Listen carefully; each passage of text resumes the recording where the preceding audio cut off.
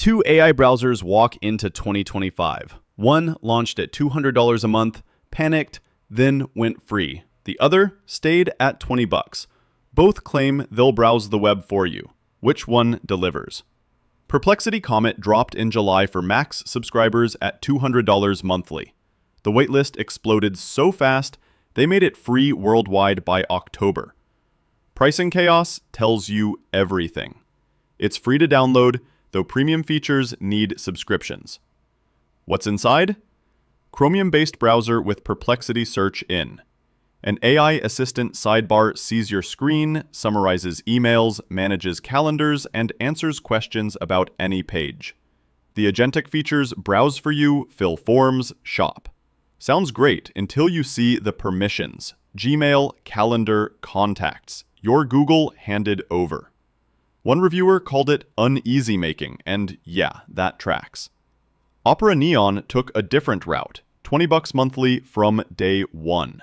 3 core features: chat for conversations, do for automation, and make for building web apps and games inside your browser.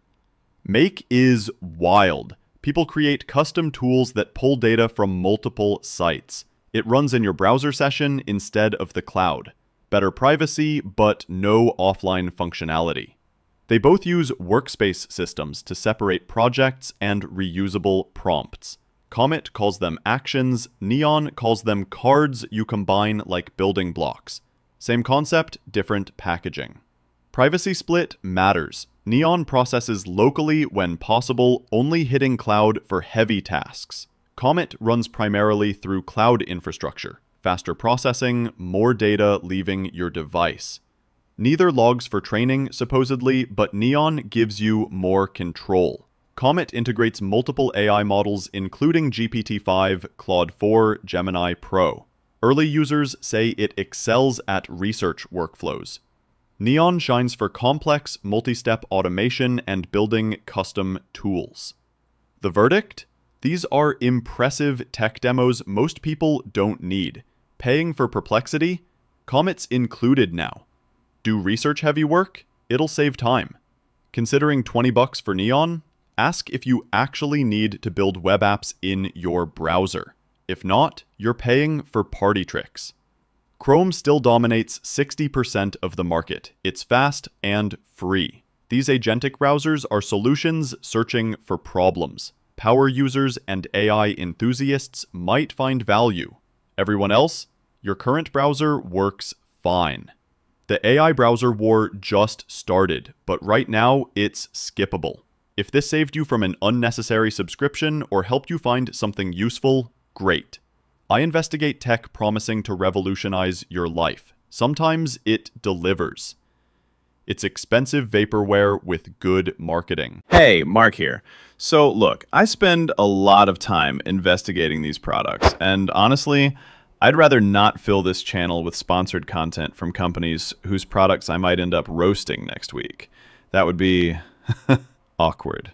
If this review helped you out, saved you from wasting money, or maybe helped you find something that's actually worth buying, here are a few ways you can support what we're doing here. First up, I've put the link to this specific product down in the description. If you want to check the current price or read more reviews, click through there. And if you do buy through my link, they toss me a few pennies without charging you extra. Win-win. Second option, and this one's for all you regular Amazon shoppers, there's another link down there that just goes to Amazon's homepage. Bookmark it, use it whenever you shop. Doesn't matter if you're buying this product or just restocking on toilet paper. Using that link means a tiny portion of what you're already spending helps fund these investigations. And trust me, Jeff Bezos won't even notice it's missing. It's the easiest way to support the channel without spending extra money. Now, the third option is for those of you who need help right now.